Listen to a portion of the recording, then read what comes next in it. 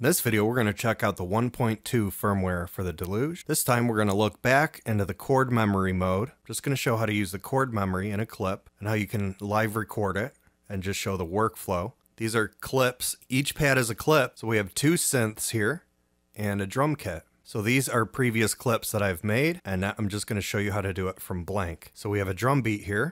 And let's enter into this clip. Now we're going to enable the keyboard. If you hold down the keyboard key and turn, we can change to different modes. This is the chord mode, and it's on Rose mode. For more details on that, check the previous video I made. To switch the modes on the keyboard, you can check it here. We're on song chord memory, and here I can just play them out. So you record a chord memory by pressing a chord and then pressing on the pad.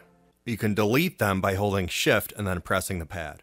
So what I'm going to do is just press play and just figure out what chords I want to play for this clip.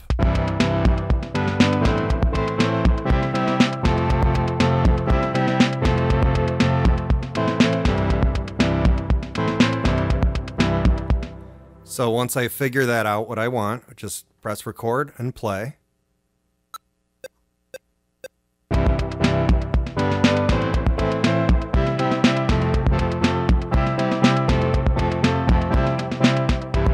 So I pressed record right before it looped around.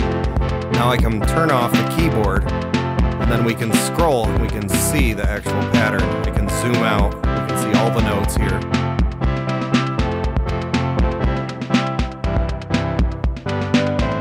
So I'm going to go into that synth.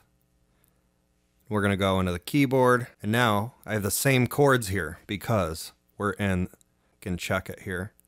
We're on song chord memory, so it's sharing the same chords. I can turn it again, and there's also clip chord memory. So now let's listen to what these sound like. So I have the arpeggiator on for this synth.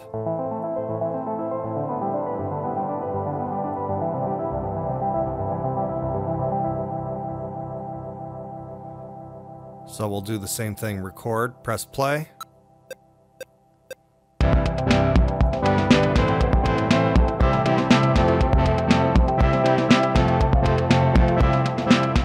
Now I turned it off, so now it should be playing right along with the other clip.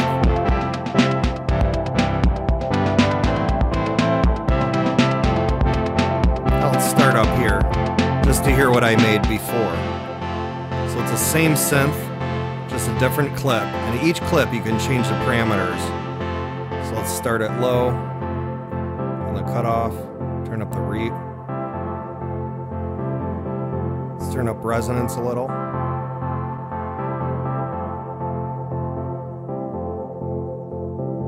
Now let's enable this synth.